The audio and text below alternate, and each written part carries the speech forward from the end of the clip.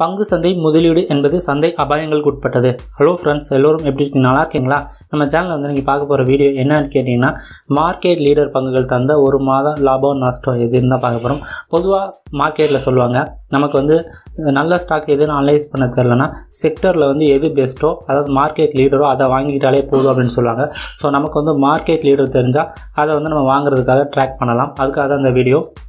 Market லீடரில் வந்து இந்த லிஸ்ட்டில் வந்து நம்ம எஸ்பிஐ மட்டும் ரெட் மார்க் பண்ணியிருக்கோம். ஏன் அப்படின்னு கேட்டிங்கன்னா, அது வந்து பிஎஸ்யூ அப்படிங்கிறனால.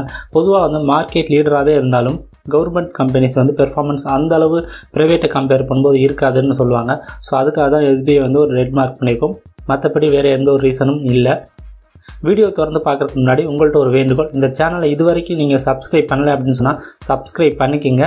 அதுக்கப்புறம் நம்ம போடுற வீடியோ உங்களுக்கு உடனே நோட்டிஃபிகேஷன் வேணும் அப்படின்னு ஆசைப்பட்டீங்கன்னா கூட வர இந்த பெல் பட்டனையும் ப்ரெஸ் பண்ணிக்கிங்க.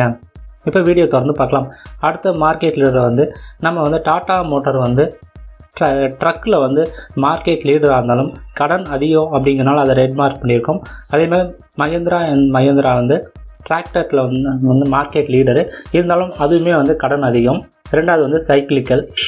அடுத்து வந்து பாரத் ஃபோர்ஜ் வந்து மார்க்கெட் லீடர் தான் ஃபோர்ஜிங்கில். ஆனால் அதோடைய மெயின் இன்கம் வந்து நார்த் அமெரிக்காவிலேருந்து தான் வருது. ஸோ ஏற்கனவே அமெரிக்காவில் உள்ள ப்ராப்ளம் உங்களுக்கு தெரியும்னு நினைக்கிறேன், ரொம்ப கொரோனா ப்ராப்ளம். ஸோ அதனால தான் அதை ரெட் மார்க்கு.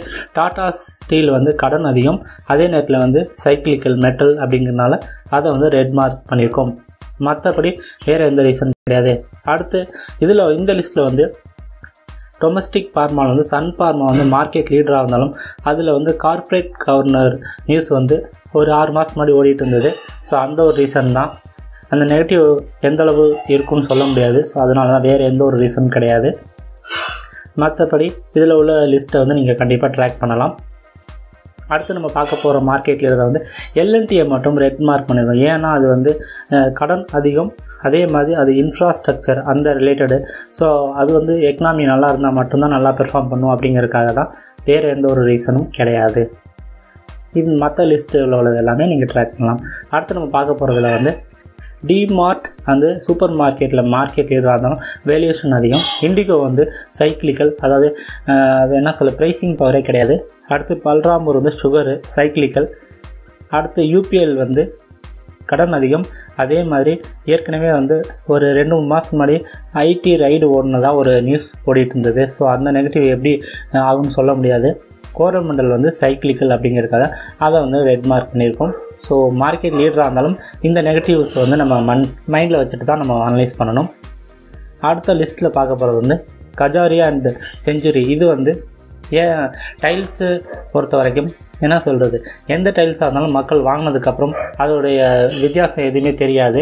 அதே மாதிரி காம்படிஷன் அதிகமாக இருக்குது இப்போ டைல்ஸில், அதே மாதிரி தான் ப்ளை போர்ட்லேயும். ஸோ அதுக்காக தான் அது வந்து சைக்கிளுக்கு மாதிரி தான் இருக்குது, ரொம்ப ஹெவி காம்படிஷன். அதுதான் பார்க்குறேன். அதை தாண்டி வேறு எதுவும் பெருசாக நெகட்டிவ் நான் பார்க்கல. அதே மாதிரி அப்போலோ ஹாஸ்பிட்டல் கடன் அதிகம்.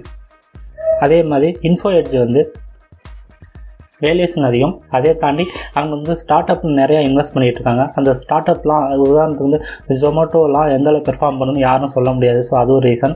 அதேமாதிரி பிவிஆர் வந்து சினிமா தியேட்டரில் வந்து மார்க்கெட் லீடராக இருந்தாலும் கடன் அதிகம். பாரதி ஏர்டெல் அதே கடன் அதிகம்.